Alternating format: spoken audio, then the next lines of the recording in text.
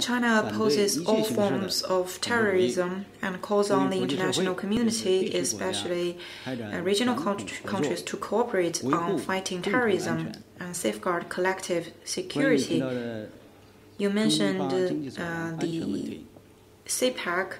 CPEC is an important pioneering project of the Belt and Road Initiative.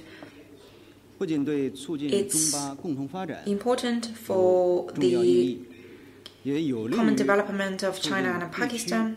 It's also beneficial to regional connectivity and common prosperity. We are confident that with the support of the international community, China and Pakistan can ensure the success of CPEC. We also believe that Pakistan will continue to take effective measures to ensure the safety, the security of the CPEC.